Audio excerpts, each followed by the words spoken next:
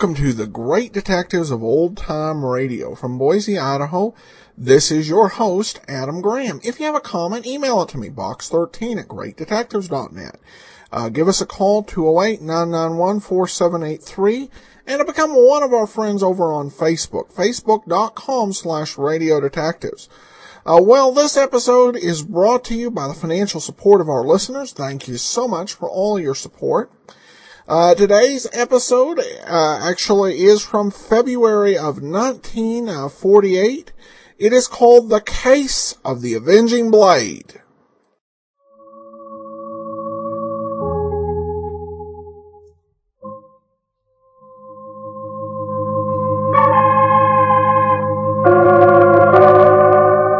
From New York, the makers of Clipper Craft Clothes for Men and 1,036 leading retail stores from coast to coast present the world's most famous detective, Sherlock Holmes.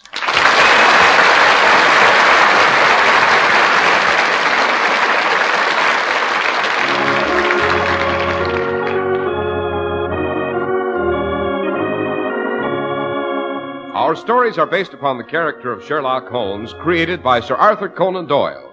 Sherlock Holmes is played by John Stanley, Dr. Watson by Alfred Shirley, and the dramatizations are by Edith Meiser. Tonight there's frost on the windows of Dr. Watson's familiar study, and an overcast sky threatens another fall of snow. But as we sit snug and warm in front of a glowing fire, our thoughts turn to Sherlock Holmes and his immortal exploits. Well, which one are we to have tonight, Dr. Watson? Tonight, Mr. Harris, I think I'll tell you the case of the Avenging Blade. One of the most touch-and-go, not to say hair-raising adventures it was ever my privilege to share with the sage of Baker Street. Meaning Mr. Sherlock Holmes. I was certainly not referring to Mrs. Hudson. Yes, when I think how close that sword came to decapitating the person we both... There I go, anticipating again.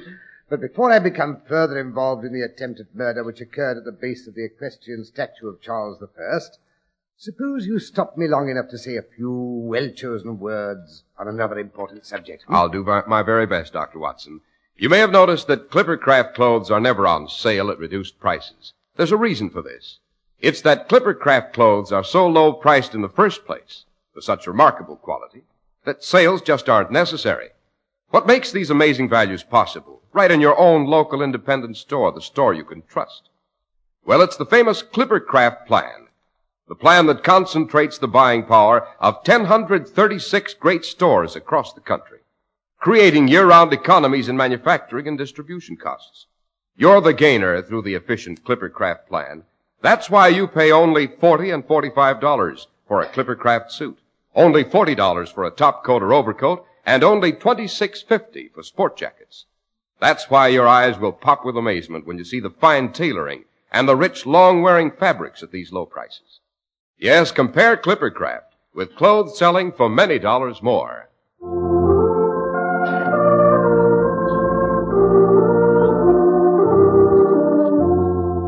And now to return to the Avenging Blade, the attempted murder and the equestrian statue, Dr. Watson. Yes, the famous statue of Charles I stands in Charing Cross, which, as you know, is often called the centre of London. Charing Cross, isn't that the open space to the south of Trafalgar Square, Dr. Watson? Correct, Mr. Harris.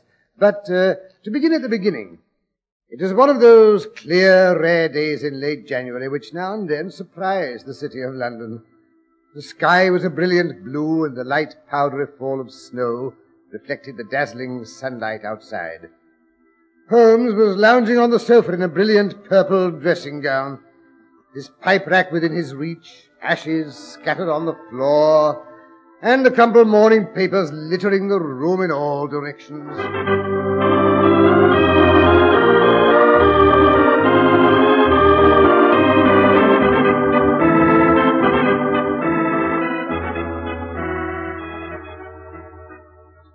My dear Holmes, no one could accuse you of being a tidy man. Only in my head, Watson. My brain houses what is probably the most accurate and complete collection of information in all of England, if not in the entire world. And it's all in meticulous and precise order. Conceit. Not at all, Watson, merely accuracy.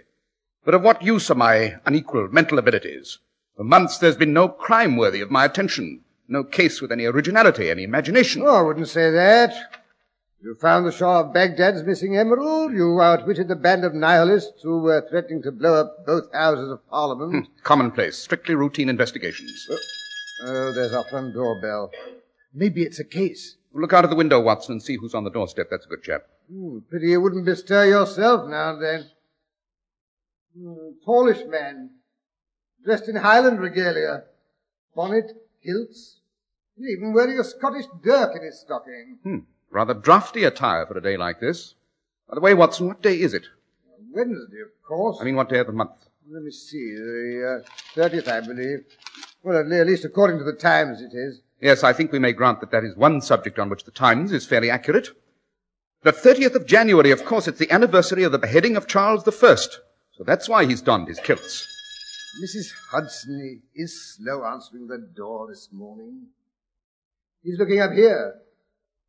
Great Scott, Holmes, it's the Duke of Buckinghurst. I suspected as much. For heaven's sake, don't just sit there, Holmes. Help me to tidy up this clutter. What sort of an impression do you expect to make sprawled there in the midst of all this mess? My dear Watson, if his lordship has a case sufficiently important to warrant my attention, he'll be in no mood to notice trifles. If not, I'm not interested in his lordship. I'm not impressed by titles, Watson. They're so apt to due to the chance of heredity, like red hair or a Roman nose.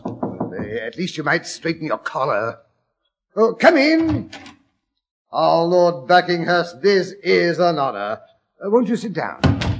Thank you. No, not that chair. I think you'll find this one more comfortable. May I relieve you of your bonnet? Would you like a drop of brandy? Watson, if you'll stop playing the palpitating hostess, Lord Buckinghurst might like to explain why he's called to consult me. Thank you, Mr. Holmes. It's all so fantastic, I really don't know where to begin. If I had received this note at any other time, I'd have put it down to some poor demented half-wit. Persons in my position, Mr. Holmes, are unfortunately the recipients of a great many curious communications. Everything from begging letters to blackmail. There's nothing fantastic about blackmail in your position, Lord Buckinghurst. Consequently, that is not the gist of the letter that brought you here. Good Lord, no. It's it's incredible. I hardly know how to describe it. Suppose you allow me to view the letter and judge for myself. That would be the most sensible procedure, I suppose. Here you are, Mr. Holmes. Paper, excellent quality. An educated script. Half English, half continental. Notice the final S's, Watson. Well, yes, but to blaze it with the S's, what does it say? You must pardon my friend's lack of restraint, Lord Buckinghurst. He will never realize that the writing paper and general appearance of a letter often give me more information about the sender than the contents of the message. I think you will agree that the contents of this letter is of no small interest, Mr. Holmes. Yes. Let's see. To the late Duke of Buckinghurst. Interesting. Beware the blade of the martyr king. Brief but bewildering, eh, Holmes? Not entirely. Lord Buckinghurst, you are, if I am not mistaken, descended from the Duke of Buckinghurst, who was the favourite and boon companion of the ill-fated Charles I. Correct, Mr. Holmes. As the eldest of my family, it thus evolves upon me to attend the memorial services which are held every 30th of January by the Royal Martyr Society and place a commemorative wreath on the pedestal of the statue. Designed, if I'm not mistaken, by Grinling Gibbons. Really? I had no idea. It's not so old as the statue, I believe. The pedestal, I mean. Quite. Tell me, Lord Buckinghurst, does this expression, the blade of the martyr king, have any particular significance to you? Why, yes and no. I presume it refers to the ancient superstition which concerns the sword in the statue's hand. Which is? It seems that after the monarchy was restored, Charles II witnessed the execution of Thomas Harrison and the other regicides at Charing Cross. After the bloody event was over and his predecessor had been avenged, he made a proclamation to his followers.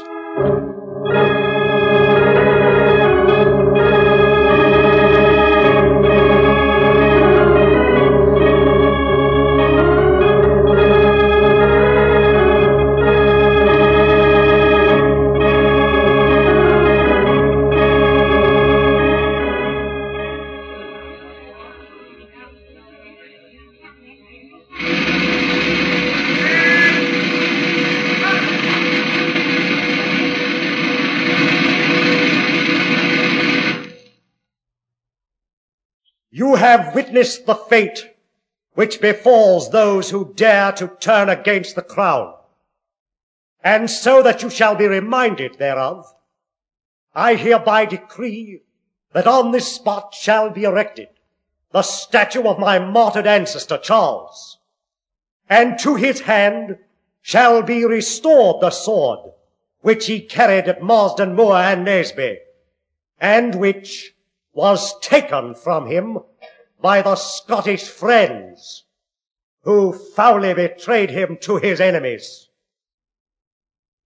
If any man dare henceforth to plot against the crown, let him beware that sword.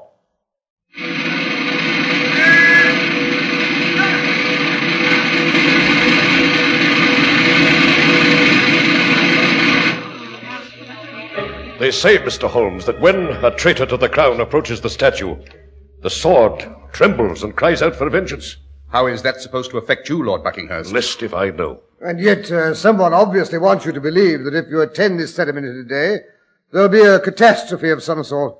Actually, why not just send word you have a bad cold and can't attend? As a medical man, I'd be more than glad to vouch for your indisposition. Never. Whoever wrote that note doesn't know me very well. If he thinks he can scare me off by any such hocus-pocus... Or he may know you very well. Tell me, Lord Buckinghurst, if you should be incapacitated on any of these occasions, who would be called on to place the wreath on the pedestal? Why, my heir, of course. You have a son old enough to represent you? No, Dr. Watson, I allude to my brother James. I'm a bachelor and have no children. If anything should happen to me, my brother inherits the title. By any chance, Lord Buckinghurst, was your brother educated in France? Why, yes, Mr. Holmes. He attended the Sorbonne. It was while he was studying in Paris that he met Claire, his wife. Oh, I see what you're driving at. You think James may have written that note hoping to keep me at home so he would have the limelight in today's celebration? No. In the first place, my brother knows me too well for that. And in the second place, he's insufferably shy. He'd die of stage fright if he had to make a public appearance of any sort. But he will attend the ceremony. Oh, yes, Mr. Holmes. The entire family will be there. Should be a rather colourful affair. What do you say we accompany Lord Buckinghurst, Watson? Oh, with pleasure. And I promise you, sir, that whatever the danger is that threatens you, you'll be quite safe with Sherlock Holmes along. Don't be fatuous, Watson. Why do you think I dropped in this morning? But we'd better be getting along. The program begins in half an hour. Oh, there's no hurry. We have plenty of time for a stirrup cup. Scotch, I believe, would be appropriate to the occasion. Aye. Take my advice and drink it neat. Those breezes round Charing Cross are very brash this time of year. Shall I get the bottle, Holmes? No, Watson. I'll do the honours. You might fetch my greatcoat, however, and your service revolver. That's a good chap. Righto.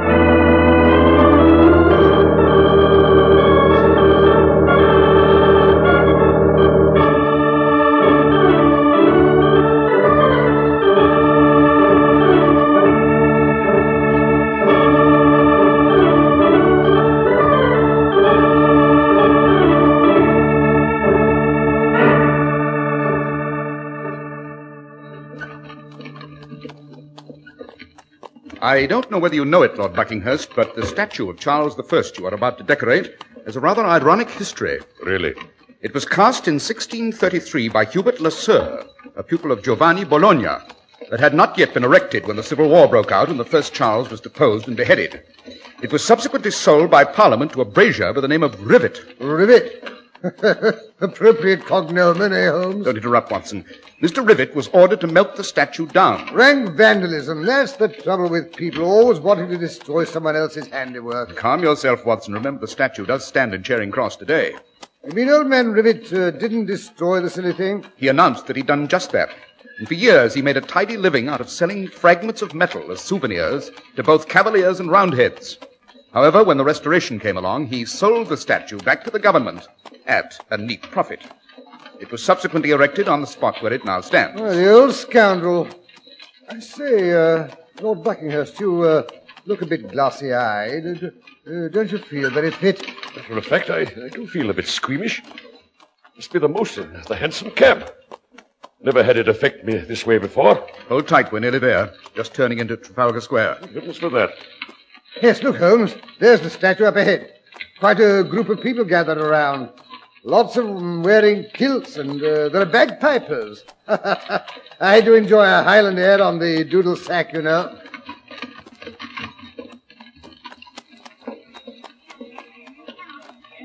Oh, here we are, Lord Buckinghurst. Good. Get me out of here. Be all right when I get my feet on terra firma.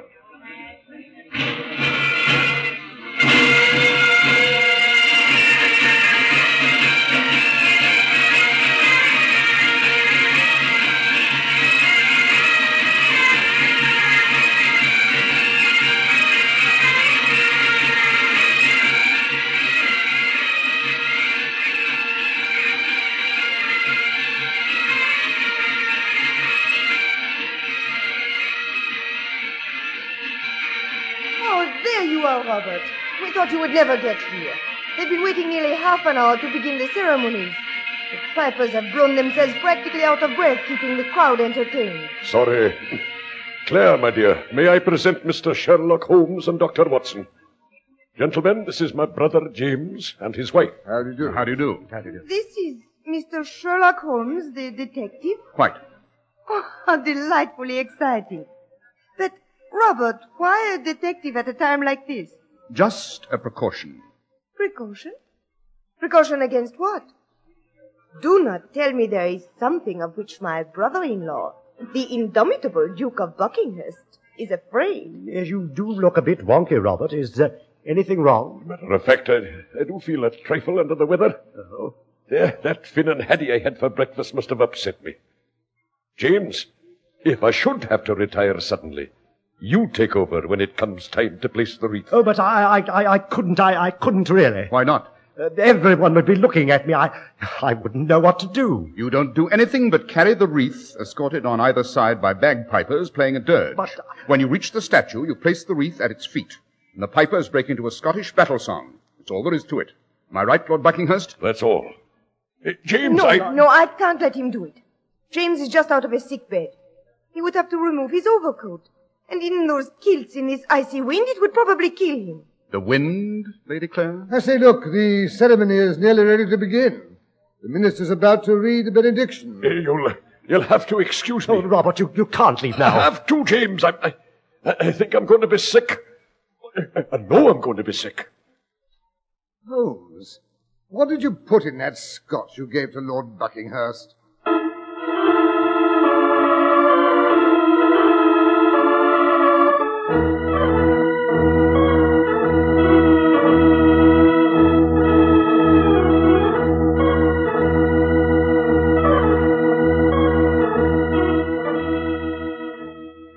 Here come the bagpipers with the wreath. Well, Lord Buckinghurst hasn't come back. Looks as though you'd have to carry on, Sir James. Oh, dear, I do wish Robert would come back.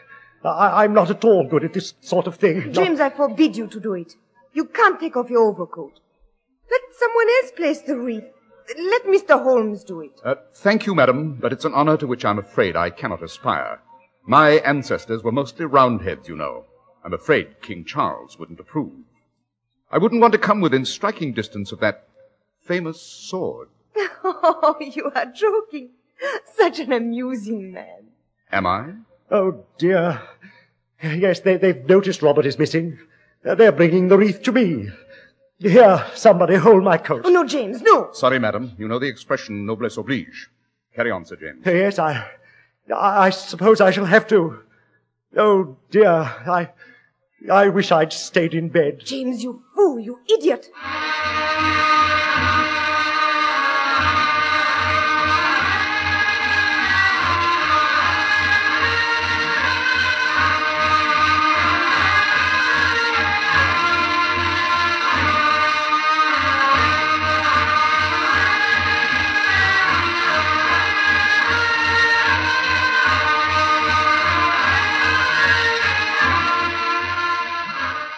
Not a very impressive figure, the cadet branch of the House of Buckinghurst, eh, Holmes?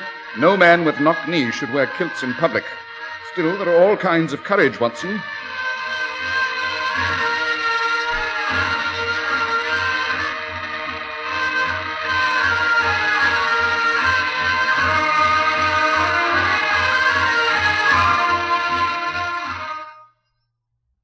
James, if he's reached the statue, he's kneeling to place the wreath.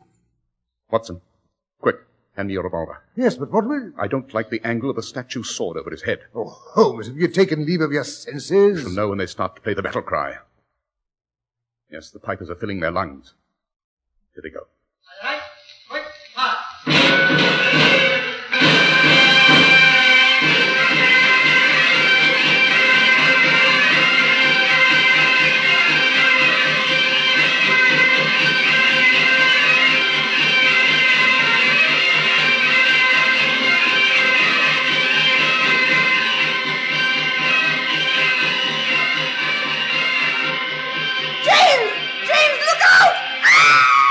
The sword is falling!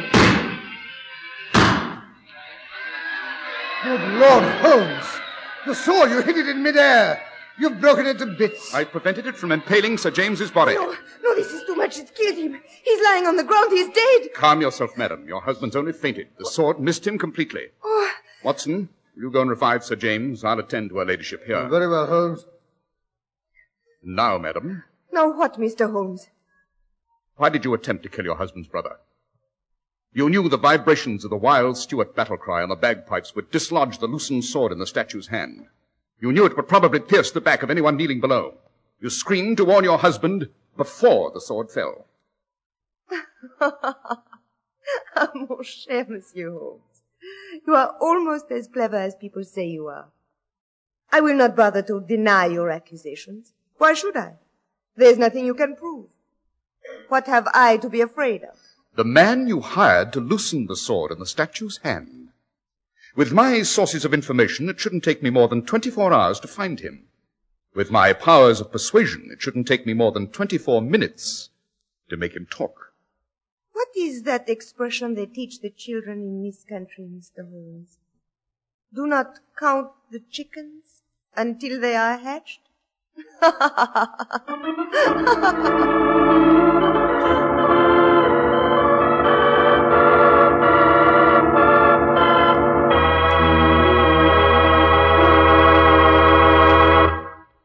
It's no trick to make ordinary clothes at low prices, but it takes real manufacturing genius to produce really fine clothes that not only look far above, but are far above the modest price you pay for them.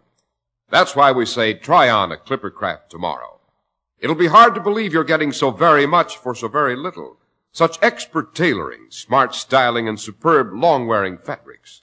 This tremendous feat is accomplished through the renowned Clippercraft plan, which concentrates the buying power of 1,036 of the nation's finest stores from coast to coast. It brings you Clippercraft suits at only $40 and $45, top coats and overcoats at only $40, and sport jackets at only $26.50. Yes, selling expensive clothes at inexpensive low prices at the nation's finest independent stores is the great big idea behind the Clippercraft plan. That's why men who know insist on Clippercraft clothes. So be sure to visit the Clippercraft store in your city. These leading stores in the metropolitan area are proud to add their names to Clippercraft in your suit, top coat, and overcoat. In Manhattan, John Wanamaker Men's Stores, Broadway at 8th and 67 Liberty Street. Saks 34th, Broadway at 34th. In Brooklyn, Abraham and Strauss. In Newark, New Jersey, Boulevard Men's Shop, Kresge Newark. And in Jamaica, the B&B Clothes Shop, 16408 Jamaica Avenue.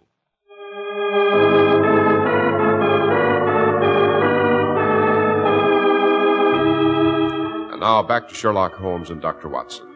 We find them standing in the dim light of a street lamp which marks the entrance to a crooked lane in Soho. Large flakes of falling snow intensify the expectant silence of the winter night.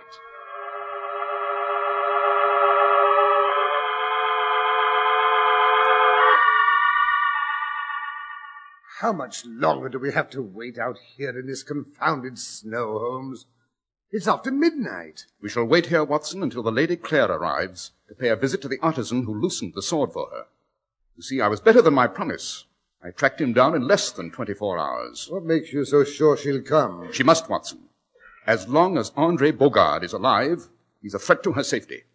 You think she'll try to finish him off? My dear Watson, a woman who's capable of attempting to murder her husband's brother so that he may inherit He's capable of anything. Holmes, when did you first suspect the vixen? From the beginning. The letter of warning had to be written either by James or his wife. They were the only two who'd benefit by the death of Lord Buckinghurst. They were the only two who knew him well enough to know the effect the letter would be bound to have on him. You mean he'd attend the ceremony come hell or high water? Exactly. James didn't duck when the bagpipes burst into that violent squalling. Claire, however, screamed to warn him. Hence, she was the guilty party. QED. Here comes a four-wheeler. Yes, it's turning down this alleyway. Down behind these barrels, Watson.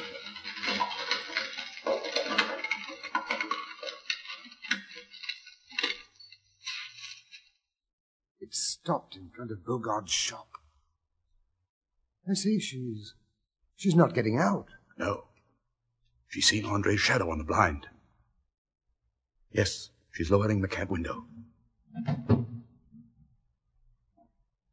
A woman's hand comes out of the window. It's holding a revolver. Very well, Lestrade, you have your proof. You may come down from the driver's seat and arrest the lady. Sherlock Holmes. Yes, better you use handcuffs on her, Lestrade. By the way, madam, this should teach you. Never, when on a secret mission, never take the first cab that presents itself. You never know who the coachman is. Oh, and thank you so much for your display of marksmanship. I think it'll persuade Andre to tell us all we wish to know. Oh, no, Mr. Holmes. I never miss. It is too late for Andre to tell anyone anything. I'm so sorry to disillusion you, but it wasn't Andre's head your bullet hit. What? Merely a cleverly arranged silhouette of the man. I cut it out of cardboard myself only an hour ago. Oh. You see, Lady Claire, I have artistic blood in my veins. Or didn't you know?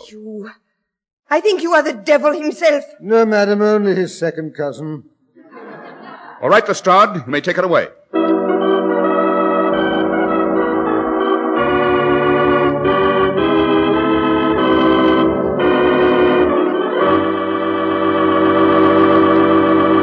Well, that was a touch-and-go adventure, Dr. Watson, just as you promised. But tell me, what did Holmes put in the Duke of Buckinghurst's scotch? Something out of my medical kit, I'm afraid. Something called Ipecac. It's a well-known emetic. You see, Holmes had to be sure the Duke of Buckinghurst would not be able to perform his part of the ceremony. I see. And now, Dr. Watson, what's the theme of next week's story? Next week, I'm going to take you back to Hurlstone, Mr. Harris. Hurlstone, wasn't that the ancient manor house that was the scene of the Musgrave ritual? Right.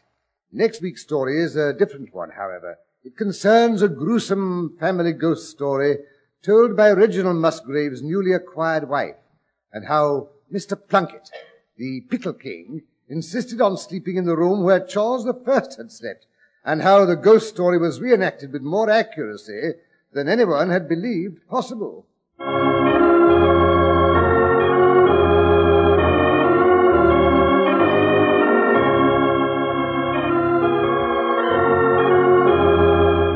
The makers of Clippercraft Clothes and 1,036 leading stores from coast to coast have brought you another in the new series of broadcasts featuring the world's most famous detective, Sherlock Holmes. Sherlock Holmes is produced and directed by Basil Lochran, with special music by Albert Berman.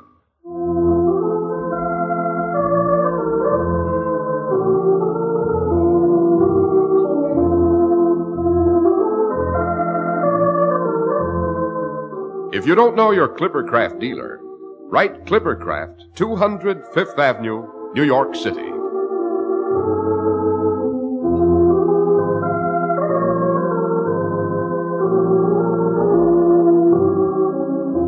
Be sure to listen next week to Sherlock Holmes in the case of the sanguinary Spectre.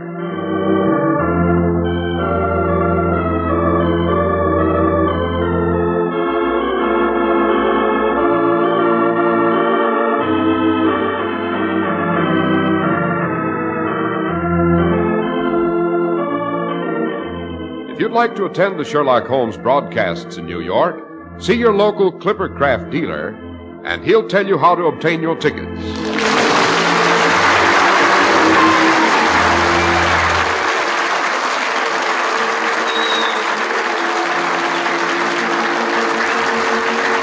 is Cy Harris speaking for Clippercraft Clothes.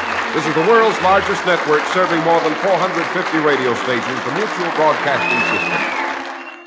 Be sure to hear Melvin Elliott reporting the latest headline news, which follows in just a moment. Fly Eastern Airlines' new type Constellation with 300 million passenger miles of dependability. Fly Eastern Airlines. Remember, there's no finer way to travel. Welcome back. Well, I love the Scottish flavor in this particular episode. And the writers of Sherlock Holmes continue to find historical observances around which to build storylines. Some comments we received on Podcast Alley. LaDonna says, I think a few months ago, you were asking about favorite Holmes stories. Mine is Charles Augustus Milverton. I've never heard of it on any radio versions, but my mom and I used to listen to the books on tape version repeatedly in the 1980s. LaDonna, it is actually part of the Ralph Richardson and John Gielgud Sherlock Holmes series, so hopefully we will get to that. Stephen comments regarding episode 574. I thought I'd heard all of the Holmes, but had not heard this one. Really enjoyed it. Glad you're enjoying it. Finally, a couple comments on Podcast Alley. Adam, such a wonderful podcast. I love listening to the old-time radio shows, and your commentary just adds to it. Thank you. And then Adam provides exceptional background information and a cheery attitude with every show. Well worth listening to every day, even if you miss the Petri wine commercials. Well, thanks so much, Chris, for the comment on Podcast Alley, and we'll actually hear Petri wine commercials on this podcast eventually, though not nearly as many as we did during the last season of the Rathbone Bruce series. All right, well, that will do it for today. We will be back tomorrow with yours truly, Johnny Dollar, and then join us next Thursday for Sherlock Holmes. In the meanwhile, send your comments to box 13 at greatdetectives.net. Give us a call, 208-991-4783. And become one of our friends on Facebook, facebook.com/radiodetectives. But from Boise, Idaho, this is your host, Adam Graham, signing off.